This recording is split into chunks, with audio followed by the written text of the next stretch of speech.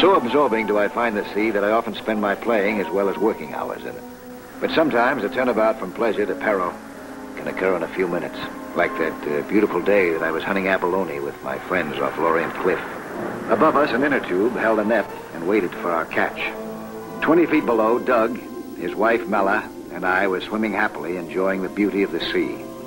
I was leading the way as we hunted along the submerged face of the cliff. We had no way of knowing that within minutes, we would be the ones who were hunted by the world's most savage monster, the killer whale.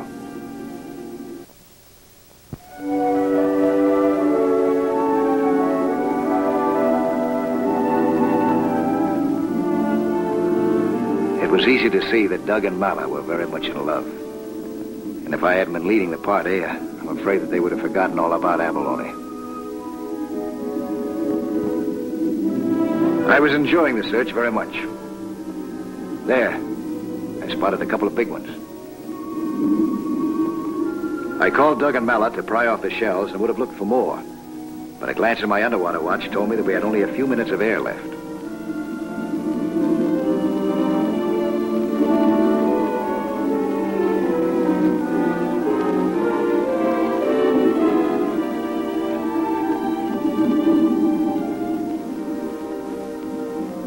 Near us was a narrow entrance to an underwater cave.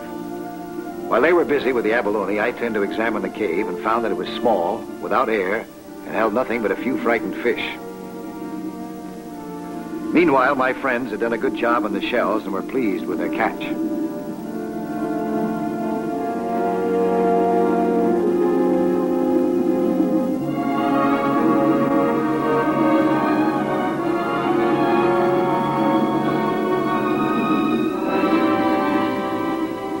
I gave a signal, and we surfaced to the net.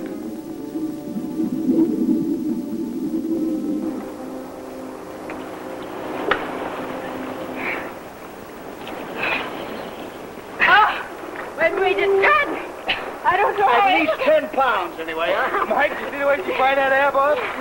You hate to ever come after me with an air, boss. Yeah, me too. That's quite a muscle you got there. What's the matter? Shark! That's no shark, that's a killer whale. Look at that high curved fin.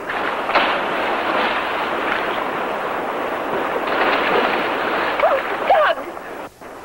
Don't move. Can't see it, but they can feel vibrations.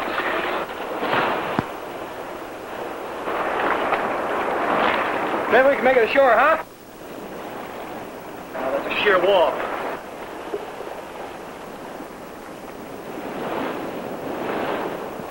He's coming closer. Maybe he won't attack. Maybe he will. You never know. That cave I was just in down below. He's too big to get in after us. We only have 6 or 7 minutes to take our chance. Come on now. Who's first? No splash.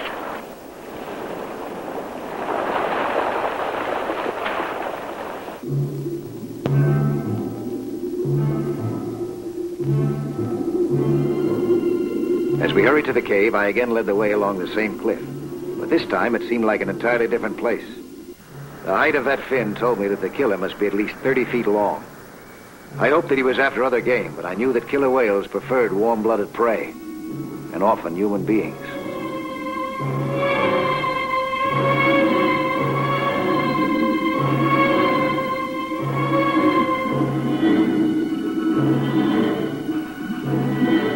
As I motioned Doug and Mella into the cave, I was still hoping that the whale hadn't noticed us. But he had. He was coming at us like a giant torpedo. Fortunately, I'd figured right. The cave opening was too small for it. But we had just slipped out of his reach, temporarily.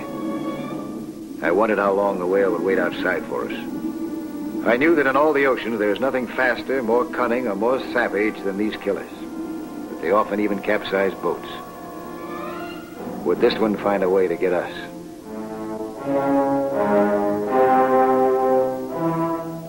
I wondered how long our air would last. I remembered that these whales were known to kill anything, even sperm whales 3 times their size, and that they couldn't be bluffed or frightened. Doug estimated that he had 6 minutes of air left. Mala probably had less. We were in a deadly game of cat and mouse. The cat was 30 feet long, and we were the mice. The killer seemed to be circling away, Was this just a trick, or had he gone? I signaled Doug and Mala not to move while I slipped out to investigate. I was taking a desperate chance, but in a few minutes we would all run out of air.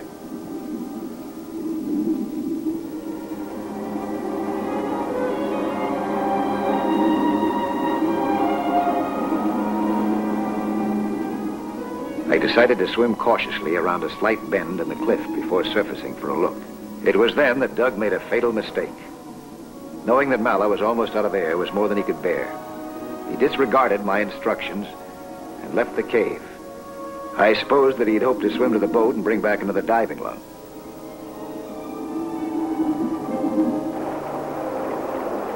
He came up by the net. He looked around and saw nothing. And he decided to swim for the boat.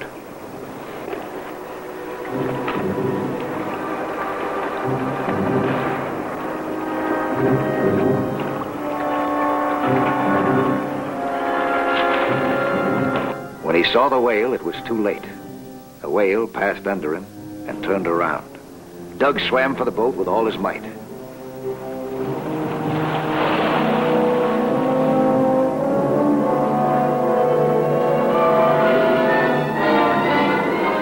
But it was hopeless. The killer took him in one gulp. Meanwhile, I swam back to the cave. I hadn't seen the whale or Doug.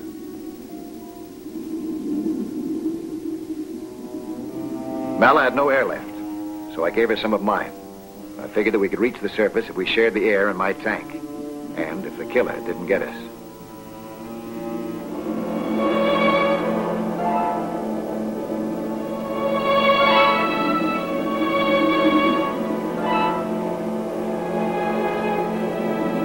We moved up as quietly as we could, passing the mouthpiece back and forth.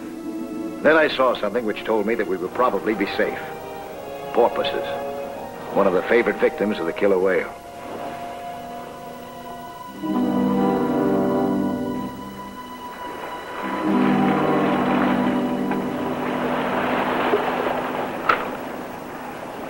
There they are, the porpoises. But the killer. That's what I mean. There he goes. He's after them now. He saved our life. My court's done.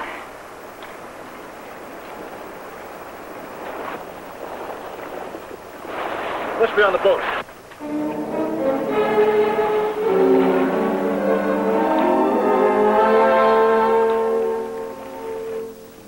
Doug, are you there?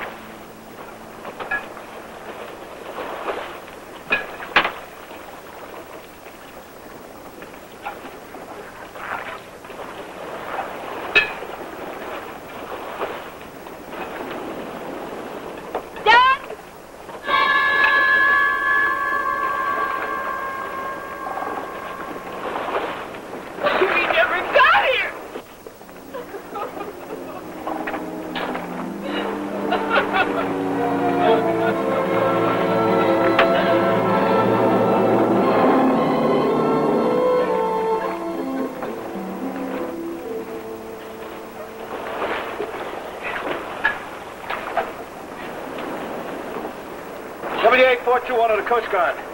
WA-4210 to Coast Guard. Come in, Coast Guard. Go ahead, WA-4210. A killer whale has just attacked this boat. A crew of 3 skin divers on the Lorient Cliff. When last seen, the killer whale was heading northwest. One man probably killed by the animal.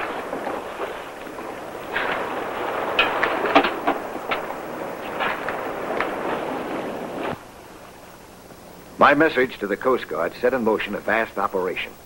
Within seconds, warnings were radioed to all coastal installations in the region. From all directions, Coast Guard boats and helicopters converged on the area.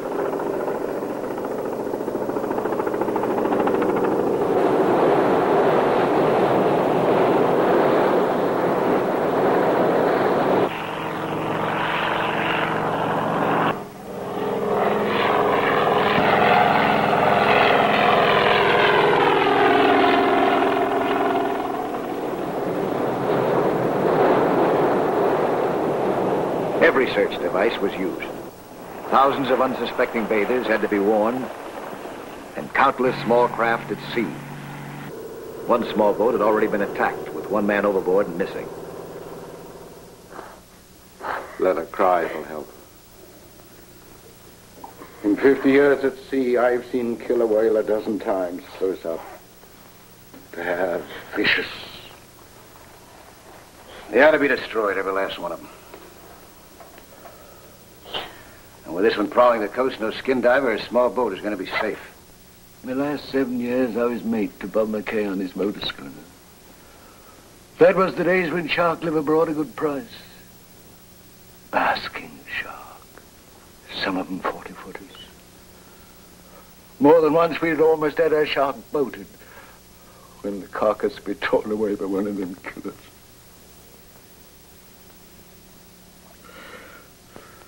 Told my boy, my son.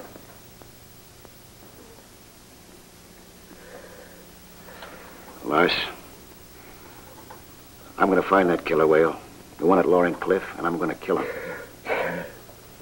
It's a big ocean.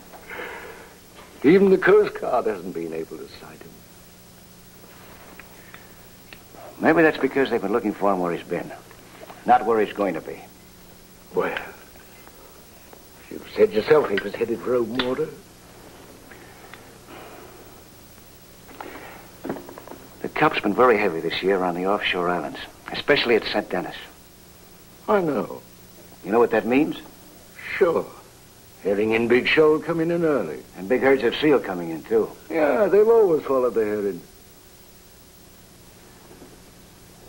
That's where they're most likely to be feeding, at St. Denis. Because of the rocks. Right, Lars? Sure. Seal meat. That's what the killer whale likes best. That's where I'll find them. Off the St. Denis rocks, raiding the seal herd. Well, how am I going to get him when I find him? My .38 carbine won't even dent him. How about a harpoon gun? The one we used on Bob McKay's boat to take shark. You got one? I'll get it. Bob McKay still has it down at Fort Clement. He lives with his son down there. Wait. I'll get the one. Lars, I'm going with you. Wait a minute now. Wait. Sit down, Lars.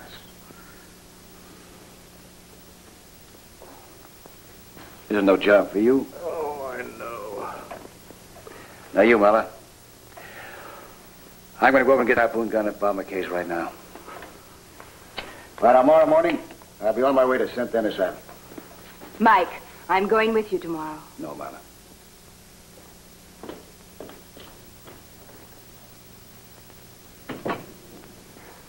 I'm going.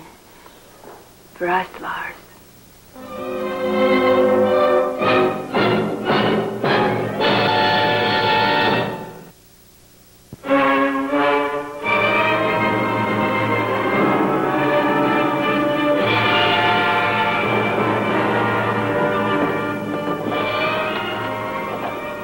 At 7 o'clock the next morning, we were almost ready to shove off for St. Denis Island. Old Bob McKay had loaned me his harpoon gun, and his son Will had offered to come with me to help. I gladly accepted because although I've used many weapons, I never shot one like this before. Isn't that Doug Anderson's cruiser? Ah, it's his widow's now. What about this gun? Does it work all right? When was the last time you fired it? A few weeks ago. We take it down to the beach for fire every once in a while. Pa gets a kick out of it. He designed it. See, the explosive shell fits in the head. The barb's attached to the head. They both fit onto the end of the harpoon shaft. Now, when the head penetrates, it explodes. Now, what's the range of this gun? Extreme, 100 feet. You got to get closer to get any penetration. Explode this anywhere near its vital organs, we're going to have to drive this thing through 5 or 6 feet of bone and muscle. And we should fire from 50 feet. Still in this gear, huh, Will? Right. WA-1005, Mike Nelson. Mike, this is Mala. I'm at the Coast Guard station. Mrs. Anderson will be ready for you in a moment. They asked me to come down here. Don't go without me. Mala, I told you before, this is no job for you. Now stay home, huh? A body was washed up near Lorient Cliff. They want me to identify it. I've a right to go with you, Mike. Doug was my husband. The whale killed him. I've got to see that thing dead. Mrs. Anderson. Mala, please. Be intelligent about this, huh? Mike, you've got to wait for me. This way, please. Mala! Mala! That was Mala. Couldn't talk her out of coming along. This is no trip for a woman. That whale charged the boat yesterday. Could do the same today. Let's shove off before she gets here, huh? Right.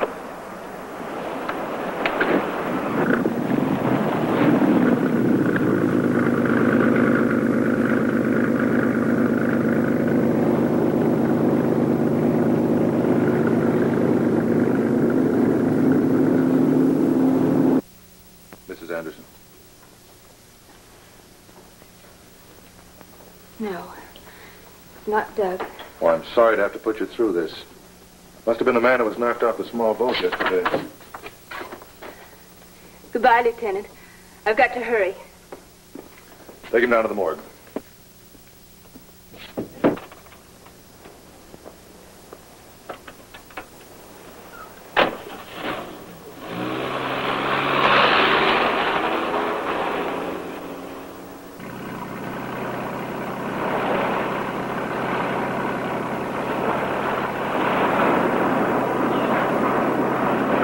Dennis Island. We'll approach it from the north.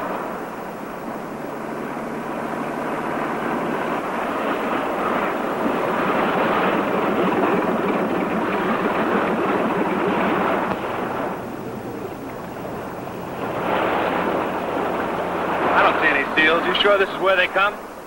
If that killer gets within a quarter of a mile of here, you'll see him climb those rocks for safety. There'll be hundreds of them. You won't be able to see the rocks for the seals. And that's just where I want to put that gun. Now, let's get it on the dinghy and get ashore, huh?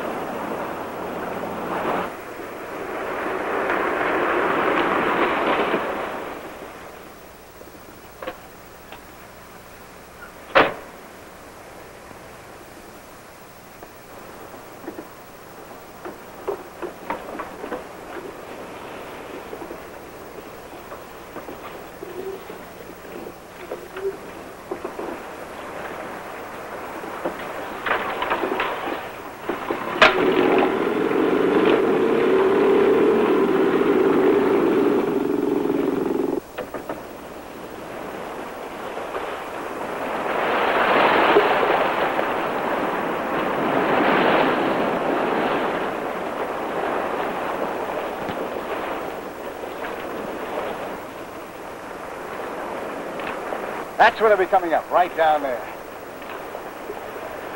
You want to be able to cover that spit of rocks, too. I've seen them come up there sometimes. I don't know, that's kind of far. Almost 100 feet. This way it's no more than 50. Well, anyway, this is where most of them will be.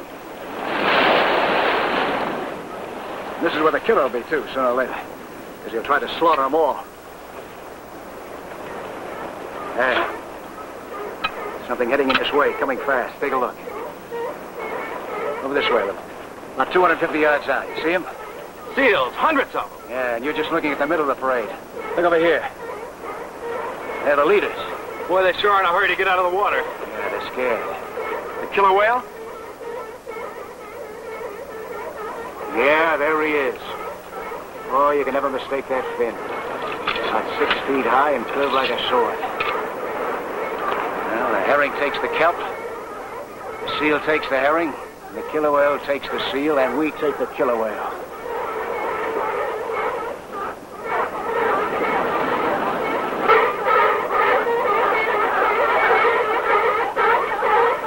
Just listen to them. Boy, they sure are scared. Yeah. They know the killer's out there. That one's sure acting kind of strange.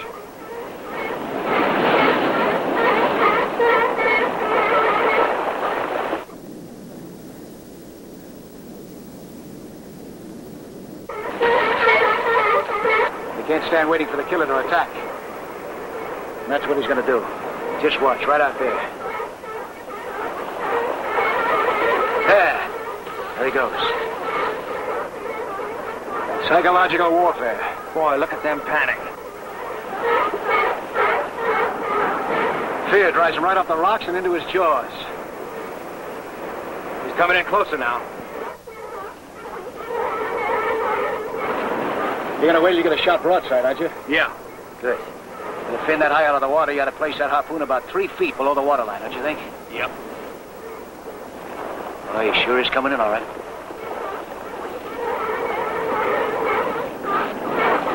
Fin's coming up higher. He's only about 150 feet out now. Don't fire into it. Hold it.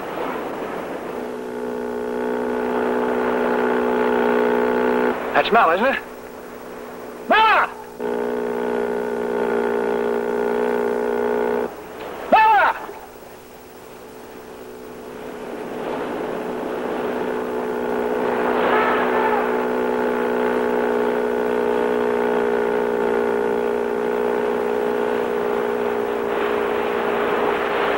Go back, Mel! Go back! The killer! The killer!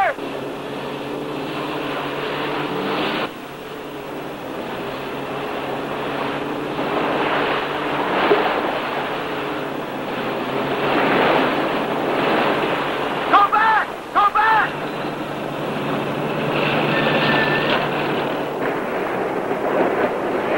What happened? What's the matter? Go on! My propeller's caught in the seaweed!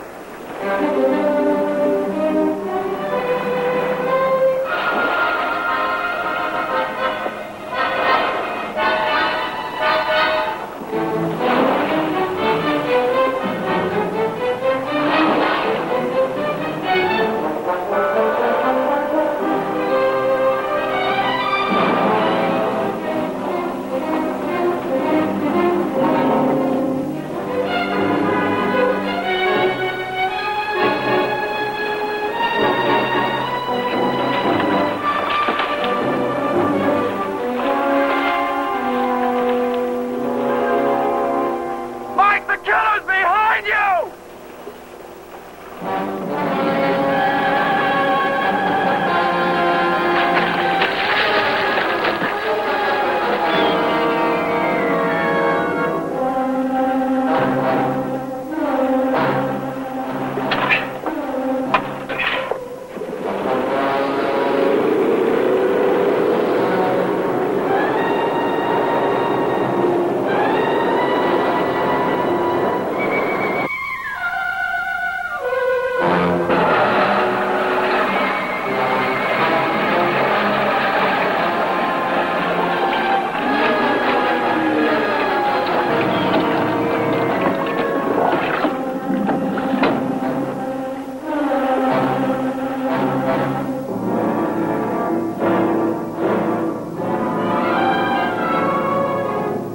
Mike, watch out!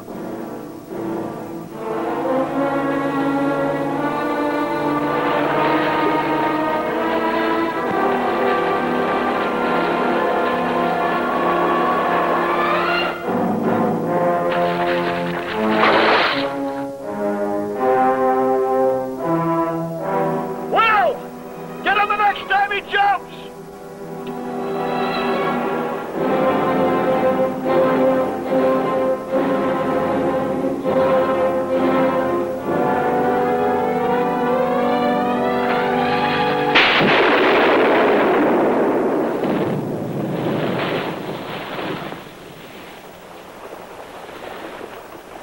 Our revenge was complete. But nothing could replace Doug. The sea had taught us another of its costly lessons.